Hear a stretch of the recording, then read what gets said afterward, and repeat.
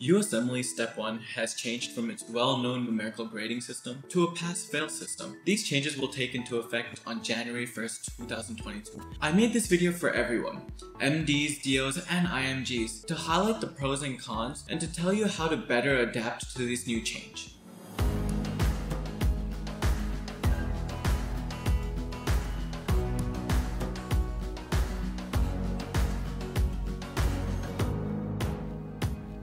This change was made into effect by the USMLE co-sponsors, the FSMB, who's the Federation of State Medical Boards, and the NBME, or the National Board of Medical Examiners. Now, what are the changes that have been made? Well, first is the well-known numerical grading system that's been changed to a pass-fail system. However, this is only for Step 1 and not Step 2 CK. Now, the maximum number of attempts that anyone can take on their USMLE is 4 instead of 6. Now, this doesn't really change the life of most people because looking at the USMLE data reports, 96% of the people have passed on their first attempt in 2017 and 2018.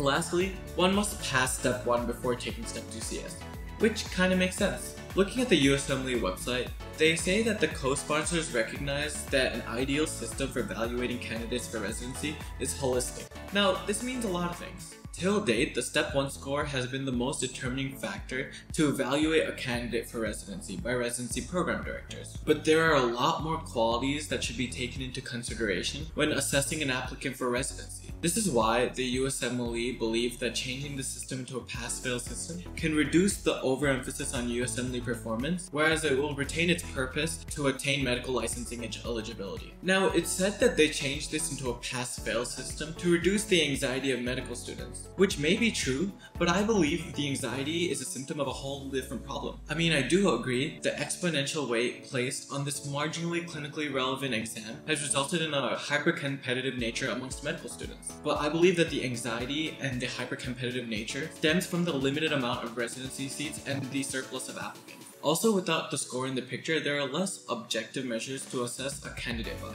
Now, when submitting your residency application, your experience is divided into 3 components. You have your work experience, your volunteer experience, and your research experience. So now one must focus on all these different aspects to fortify the resume and to be the perfect applicant for residency. Now let's get into the pros and cons of this change. And if you found this content useful, please leave a like and subscribe for more USMLE content in the future.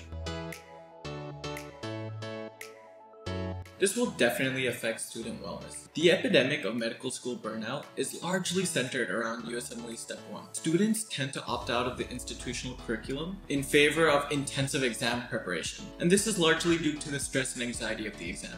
Now, with Step 1 being pass-fail, it provides the students a chance to relax a little bit more in their first and second years of medical school and focus more on their institutional curriculum. Now, this second pro is the most important in my opinion. Step 1 isn't a perfect depiction of how smart a candidate is. It's an 8-hour exam that focuses more on basic science principles instead of clinical knowledge. I know many doctors that are good at what they do, but they didn't do well in Step 1, largely because the determinants of your score is multifactorial. It depends on so many different factors, like whether you're a good test taker or not, whether you slept well the night before, or whether you're anxious. I believe that me amongst many people I know had their score reduced just because we were so anxious during the test. With Step 2 retaining its numerical grading system, it provides some objective measures for residency program directors to assess a candidate by. Step 2 will definitely provide us a better assessment tool, just because this exam is more clinically relevant and it's easier to prepare for than Step 1. I do believe that the scores will be less inflated because there will be a harder grading curve and people will take Step 2 a little bit more serious, but I truly believe that Step 2 being the baseline objective measure to assess a candidate is much better than Step 1. Now, the change in the system will also give rise to many cons. First and foremost, knowing the right people will heavily outweigh hard work. Students will spend more time on networking and getting to know the right people instead of studying.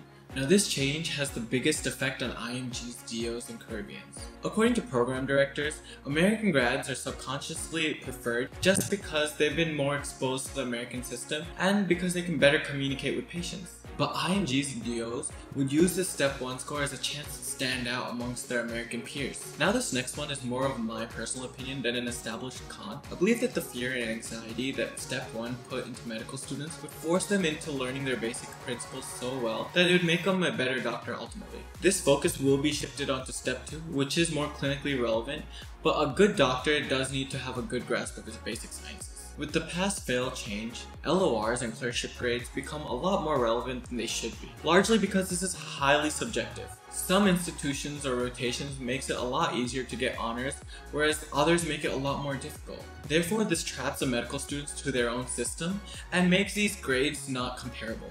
The medical school that a candidate went to will definitely affect their chances into getting into a residency. Top-tier schools like Harvard, Johns Hopkins, Yale will definitely be given a higher priority than a person from a lower-tier medical school. Now, what changes do you need to make to better adapt to this system? First, monetize your away rotations. Try to go meet people, create opportunities, open doors for yourself, make good impressions, talk to more doctors. It's a competitive world out there, and you need to be on the top to thrive. Till date, research was more required for fellowship than residency, but I think it should no longer be an option anymore.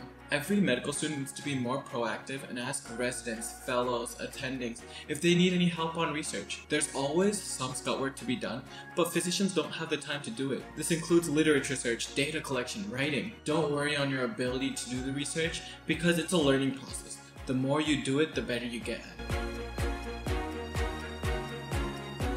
Now, American graduates have always put focus on building their resume, but it's always been secondary for IMGs. So now you should focus more on observerships or whatever little volunteer experience you can get. If you have the opportunity to go to America during your summer break to do a rotation or an observership, you should definitely do it. Look into what different hospitals there are in America and do some research on what different professors there are and what research they're doing. And then send hundreds of emails if they need any help and that you'd be happy to help them. Out of the 100 emails you send, even if one person accepts, that's an opportunity you just made for yourself, and this will go on your resume. If you believe that there are more ways to adapt to this pass-fail system that I haven't covered, please leave it in the comment section below. And if you found this content helpful, please leave a like and subscribe for more quality USMLE content in the future.